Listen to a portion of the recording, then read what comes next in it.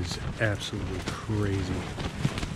I got up at like 12:30 to put some more guy lines on the tent to kind of secure some of the poles because they were just flexing so much. I was afraid that they might snap. So yeah, and the wind is, it's got to be at least between 40 and 50 mile an hour gusts. It's crazy, can't sleep. I've never been in winds like this before, so hopefully it slowly dies down so I can get some sleep. I don't know how the other people are doing it. I'm gonna sign out and put my head down and hopefully maybe fall asleep. But yeah, crazy winds. See you in the morning. Good morning, or just maybe morning. Last night was rough. You can hear it's still blowing around. It's not as windy, but man, last night I did not get a good night's sleep. Just constantly out from the blowing wind. And I know a couple other people were the same way. So I think there's going to be some tired folks on the trail today. So I've been trying to think of how am I going to get this tent down in all this blowing wind without breaking one of the poles. I haven't quite figured that out, but we shall see. So I'm going to finish packing up this and then getting it all loaded in the car and maybe have some breakfast afterwards. But yeah, just, man, wind just sucks. Okay, talk to you in a bit. The wind is still kind of holding steady at probably about 20-25 miles an hour. Gusts probably to 35 to 40 miles an hour, and that's the way it was all last night. And then trying to take it down this morning, that was fun too. I just really try to roll it up as best as possible and just throw it in the back and not actually put it in his bag and deal with that later. So hopefully it is not windy like this when we get to our next camp, because this will be miserable if it is, trying to set up in this or cook or do any of that. So we shall see.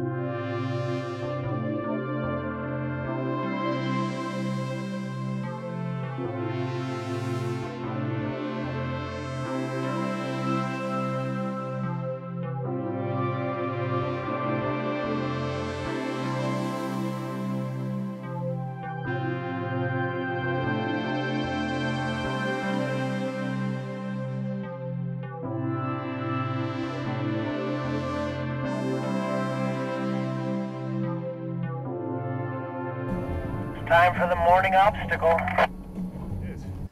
So we've come across our first obstacle for the morning, but I kind of think this is one that we're not going to get past.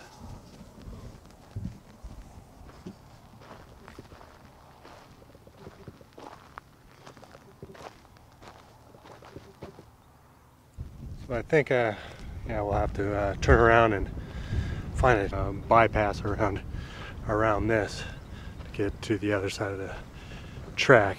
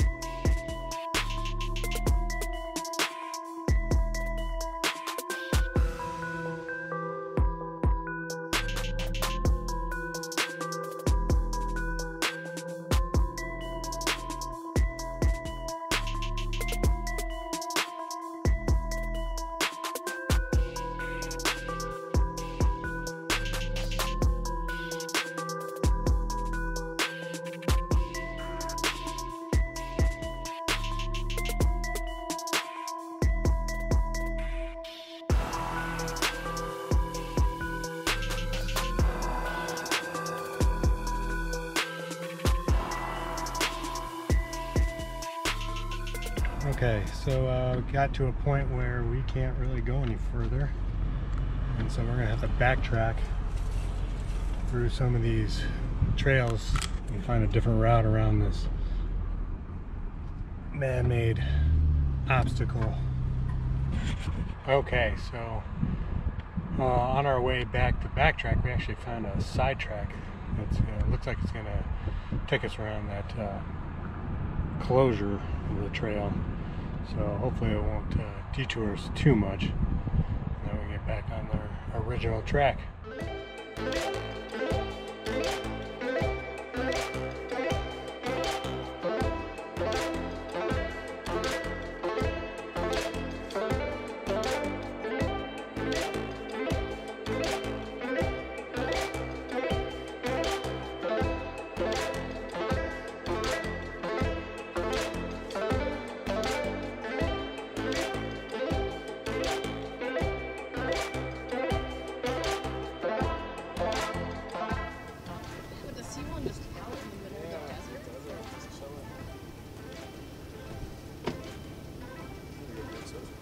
Kind of cool, yeah. Look at him.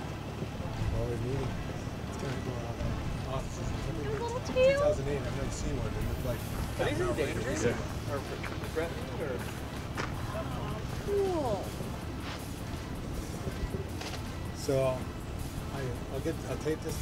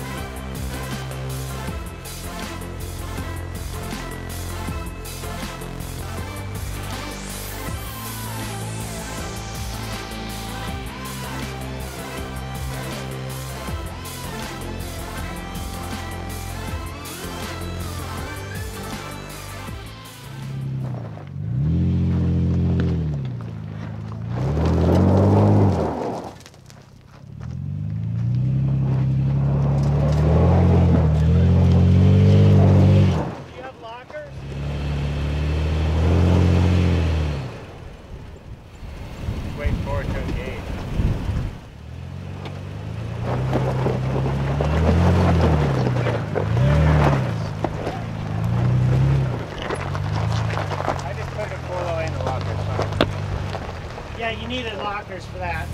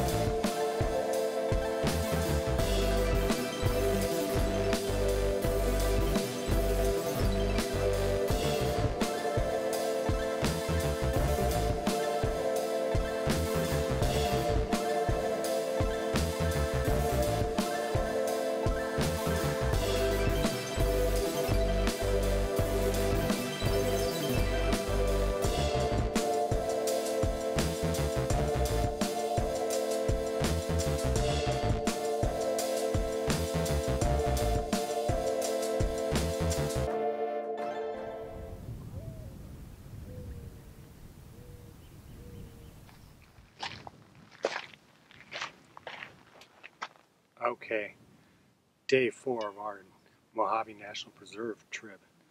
It's been a great day out on the trail. I don't know how many miles we did today, but we did quite a few.